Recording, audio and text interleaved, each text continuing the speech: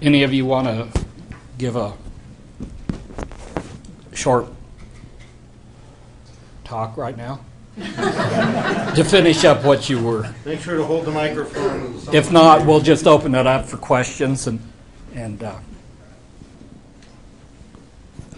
okay, back. So Doug had mentioned something in his talk that just kind of breezed past it, but I thought, oh, let's go back to that. Something like, didn't matter the density of the stand, they all got owned and the opinion died off. Sure. The question was that whether or not the density of the pinion stand mattered when a study that measured the percent die-off.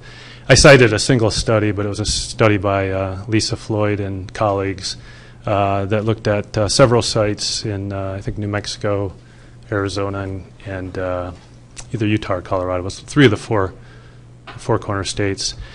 And they did not really find a substantial relationship between density and the percent pinion mortality. I think they identified a very weak relationship at one end of the spectrum, but it wasn't particularly meaningful, and on the whole they found no strong relationship or no significant relationship. But you'd have to check the study for the specifics. I'm citing it somewhat from memory. But it's a fairly recent paper. It came out in 2009. I think it might have been Forest Ecology and Management, but I'd have to double check. So that's what you're referring to? I did a study with a student of mine that also looked at the density dependence of pinion mortality and single-leaf pinion, and we did find a moderately strong relationship in northern Nevada across 11 mountain ranges. So we need more studies. Yeah, I would agree with that. Juniper present, like if there's more juniper present with the pines, can they kind of kill the pine trees? We looked for that effect. I don't think we found that effect. We did look at the effect of mixed stands versus pure stands.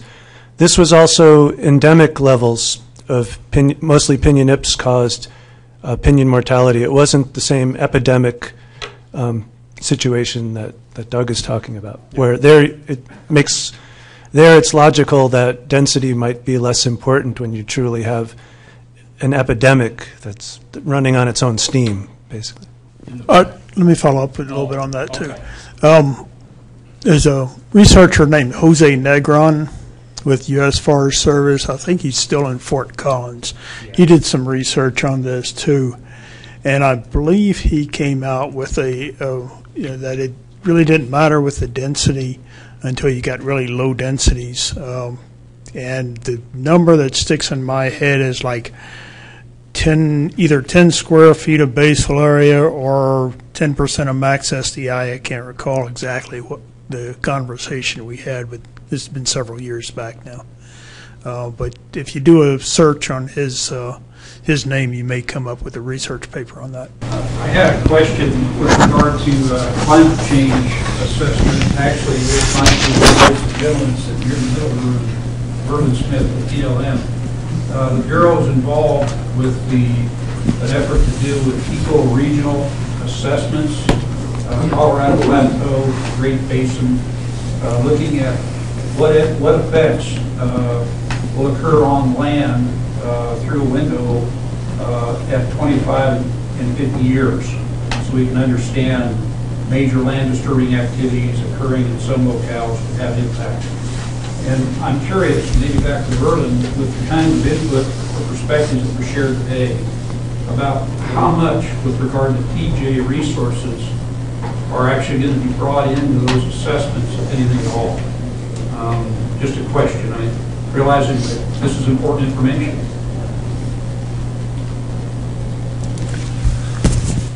I know as far as pinion, I'm going to get too close to this thing, pinion's response goes on our central Nevada midden sites in response to that same 2-degree global warming I was talking about.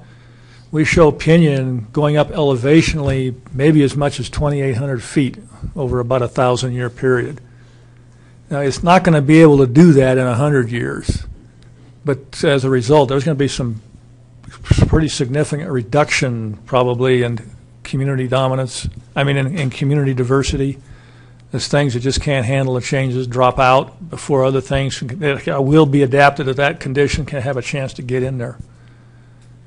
So things that I suspect over the rest of this century are going to be pretty dynamic and pretty site-specific.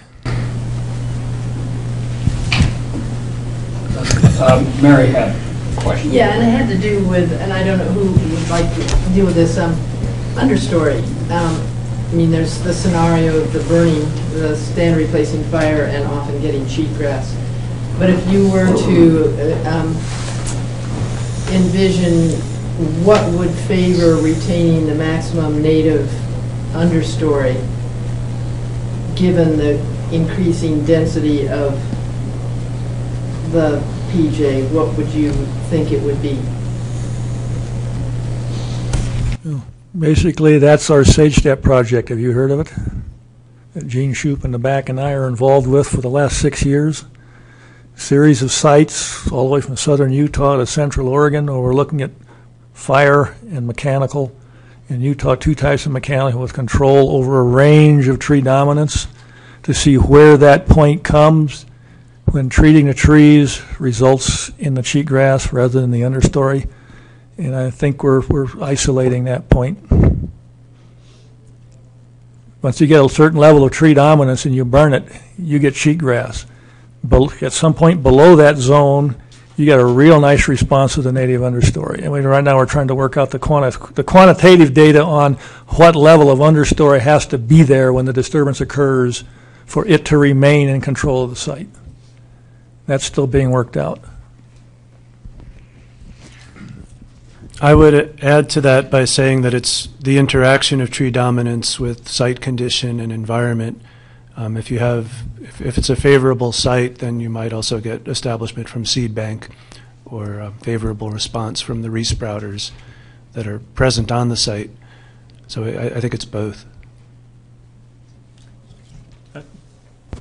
I agree. I did one study on the Uncompahgre Plateau on post-fire cheatgrass invasion, and climate variability is important when fires burn during wet years or when the following springs were wet, all the way 9 years post-fire, so all the fire years in between the oldest fire at 9 years and the most recent fire that we sampled at 1 year post-fire would have a strong relationship between cheatgrass percent cover and climate. So between climate variability, environmental conditions, land use history, presence of other cheatgrass seed banks, and so on, it gets to be pretty complex in a hurry, but I think that these trends are logical. From an operational standpoint, it's probably important if you're looking at your understory to try to treat your stand before the understory is completely gone, and have to develop some local knowledge as far as at what stage and how much understory you really need, and what type of operation is going to say removing some trees or all of the trees. Are you going to get a good response from your understory? And what type of operation you might have where you could actually destroy the understory in that operation. You may have to reseed it during the operation, and we've done a fair amount of that with BLM down around Cedar City, and a lot of the things that we do, we seed. With all natives? I wish I could say yes, but I can't. Okay. Paul. Several of you alluded to, and I think a lot of this conference is based on this sort of lower elevation, rather rapid expansion, and perhaps this is a great wood basket for biomass use. Now, if we factor in climate, and my understanding of reading Robin's things over the last 20 years or so, is we have these periodic expansions and contractions in terms of elevation. Is the biomass, where's the most resilient part of the forest to harvest biomass? I heard Robin say perhaps there's some middle layer elevationally.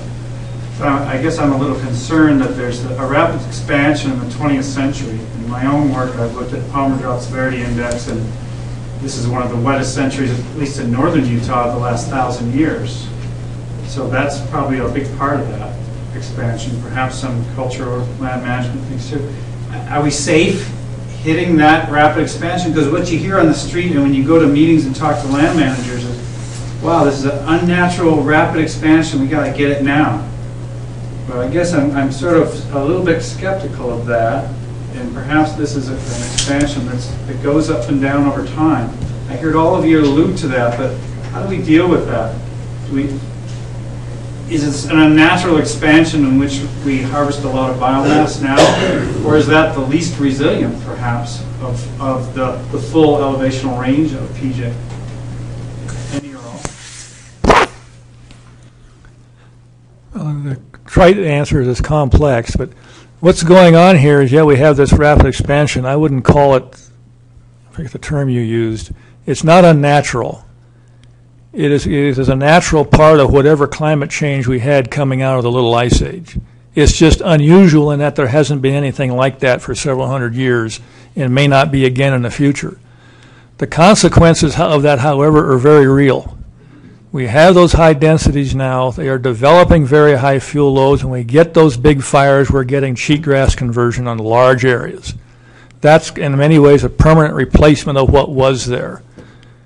And so we've got a very short time window in here to do something to deal with that at some level. And to my thinking, if we can get some biomass out at the same time, that's helping to defray the cost of it. But we need to break up these large contiguous stands. If you get a contiguous stand large enough, you can burn 6,000 acres in 8 hours. We're going to have to start breaking those up to cut the size of these down to make it possible for firefighters to get in there and deal with it. There's been 3 of these now that I have talked to firefighters afterward. In every case, they said this fire was doing things I had never seen before. You get that much fuel across that large area landscape under very dry and high wind conditions, and I guess it's kind of scary. But we're going to lose a lot of territory to exotics if we don't do something, and yet we have to be careful what we do. It's sort of a triage is going to have to go on here because we don't have a lot of resources. We're going to have to pick and choose where we take action. For the majority of this area, we're going to have to figure out how we're going to revegetate after these fires and after the insect attacks and so on. Yeah, it's one of the founding fathers of forestry and wildlife biology, Aldo Leopold, said, first rule of intelligent tinkering is maintaining all the parts. So I would advocate doing management where you can do management and keep your parts, whether it be the trees and the shrubs and the forbs, and so that when that change does come, hopefully one of those parts can respond.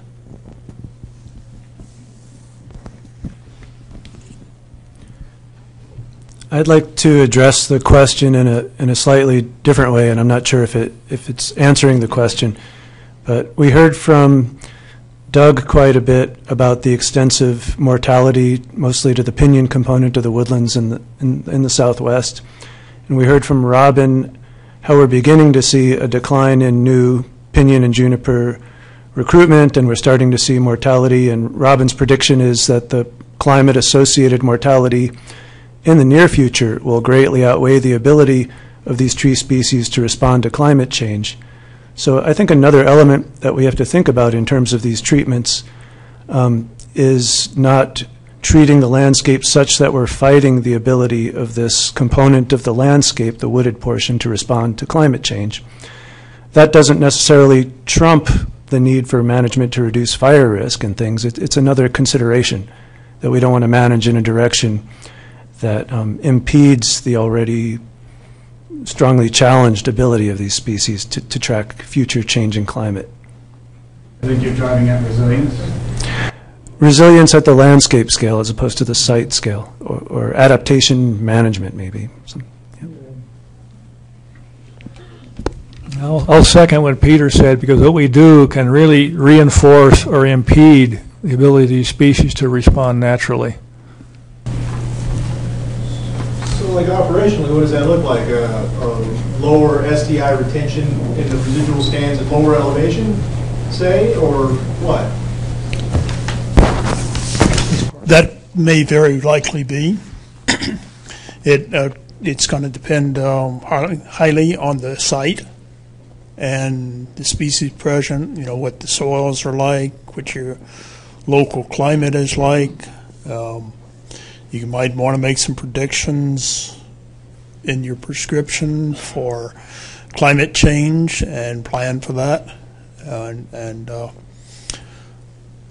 So, in some sites, if you treat them, you may do more harm than good, and may be better just to leave it alone and come back at a later date and see if some things have changed.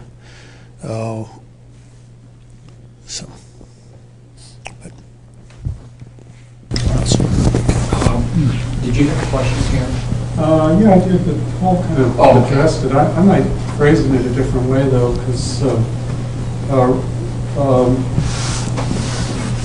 not real familiar with pinyon juniper. I think it's really interesting. I'm curious about this rapid expansion. I think when we think about biomass and densification stands nationwide, we typically attribute that to wildfire suppression, and I'm getting the feeling from you, Robin, that you don't feel like that's the driver of that increased density. But I'm also not getting the sense of what you think the driver is, and I wondered if you must have thought about this. I wonder if you could just tell us what the possibilities that you've thought about that. Maybe it's the increased moisture availability. I'm not sure what the driver was that caused the expansion. I mean, except I think it has something to do with some combination of climatic factors, a lot of which we probably have not yet figured out. But I also said that it's probably equally part the land management, land use activities we're involved in. There's a climate driver, but the expression of that is very much influenced by how we're managing the land. I think that includes fire suppression. Through fire suppression, we are influencing where that driver can be expressed on the landscape and how dense those things can get. How we graze, how we do a lot of other things are all having an influence, and exactly what those are is pretty complex, and we haven't really worked it out. Stan. I get somewhat maybe of a sick pleasure in going to places that have recently burned, meaning within days, weeks to a few years, and see what they look like after the fact. It gives you an opportunity to question all the things we're talking about today as you're walking through the skeletal trees and whatever happens to be growing in response. Nature has a way of trying to heal regardless, and something usually is growing. It doesn't stay a moonscape, and you're obviously very aware of that. But so kind of a two-part question based upon that experience. One is, sometimes in a place I really don't expect it, after one of those burns, I see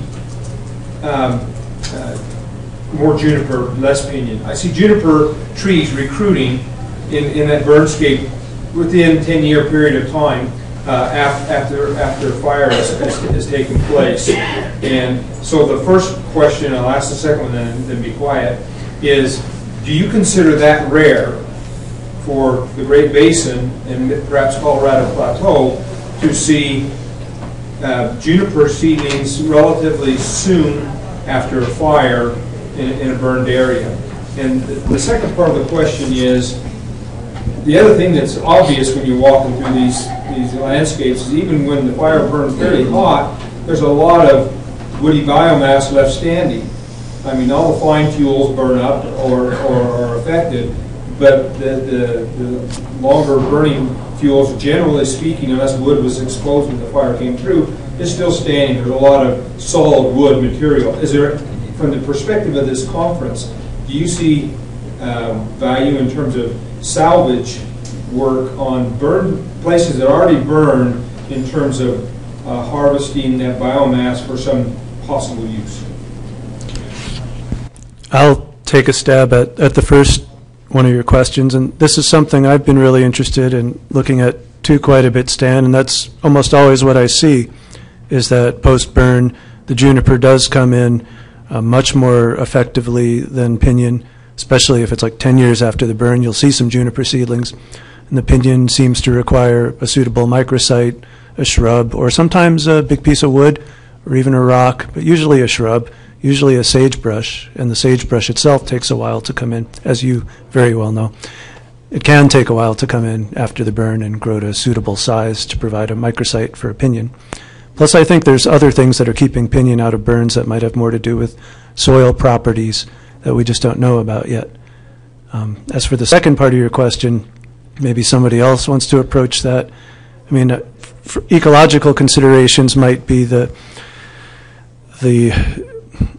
role of large woody debris for controlling sheet erosion on certain sites, or perhaps for providing habitat or microsites. But do others want to? Yeah. For the first part, Stan, my observations match yours, is that I do see the juniper coming in sooner than the pinyon. Sites that I've seen, it's been almost 10 years before I'd see a pinyon seedling, whereas junipers might be there a year or two later. In the second part of it, there's some operational difficulties with dealing with that dead wood. If you've ever cut, let's say, juniper for firewood with your chainsaw, you know, cutting the green stuff is very easy. You run through it. But you start cutting the dead stuff, and you're stopping to sharpen your saw all the time. And we've run into some of those with these trials we've done, some operational problems of the same type with even these big grinders. If you let that wood get dry, it just wears the teeth down on those. So it really increases the cost of harvesting those trees and utilizing. And then the pinyon depends a little bit on how old that tree was and the moisture regime there, but it tends to rot a little quicker than the juniper too. So that there's probably a lifespan there, or shorter lifespan as far as usable wood there goes. I'll just add one thing to the first part of your question that might be related, and it has to do with the long-term chaining study that Peter's student worked on. We aged the trees that came in after the chaining. The first 10 to 15 years, that was almost exclusively juniper. After about 15 years, that shifted, and by the time you got out to 35, 40 years, it was almost all pinyon. The new recruitment. So there was a definite shift over a long term. I was going to say that, yeah, same thing on the Colorado Plateau, at least in my study sites. But I think that's a successional pattern that's been recognized, at least there, for some years. Erdman, back in the 60s, documented post-fire successional stages, and essentially junipers would be typically sooner to establish. And in my sites, which were clearly post-fire, we would have evidence of pinyons that maybe lag behind junipers by maybe 20 or 30 years, or as much as 100 years. It's not always clear with those really big gaps if that meant no pinyons became established or there was, maybe some mortality. But that trend, I think, is definitely the case, even in the Utah juniper, Colorado pinyon woodlands in the Colorado Plateau. So. As a follow-up comment, it would sound, since there seems to be some uniformity in the observations, that if indeed there were to be large die-offs of due to fire, not necessarily climate, but due to fire in the Great Basin or elsewhere, because of this homogenized high levels of fuel, that the long-term result or longer-term result would be a conversion from pinyon juniper to just juniper.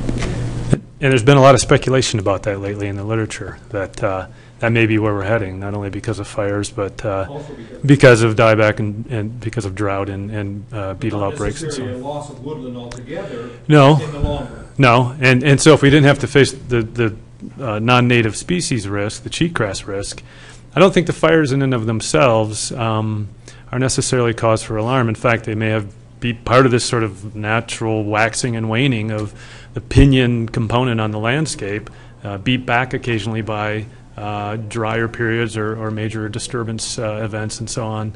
I think the real threat now is this permanent conversion that Robin was talking about earlier with cheat and other non-natives, so tumble mustards and so on. I agree with Doug, but in much of the Nevada pinyon juniper woodlands, especially in the central part of the state, it's 90% or 95% pinyon and 5% or 10% juniper. So if the juniper was all that was left following such disturbances, there might not be that much left unless the juniper is not there currently because it's being outcompeted by pinyon.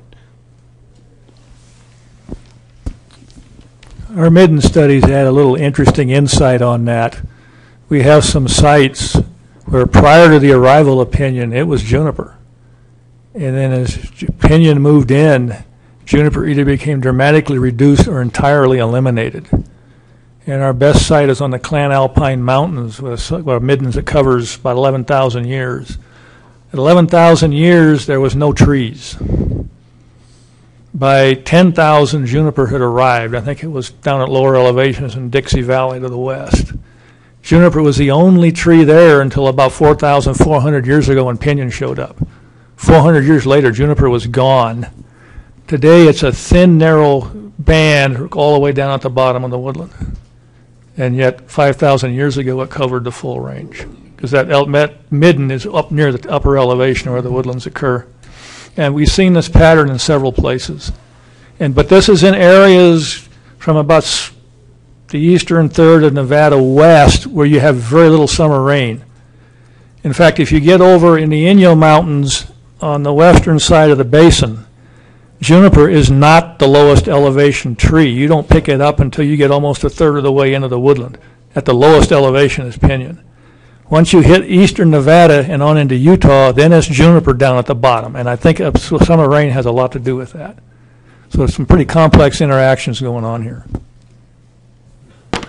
I've been informed we should wrap this up. I know there's probably a lot more discussion. So let's give these speakers.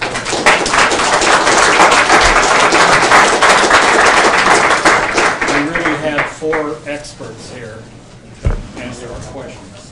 Thank you, guys.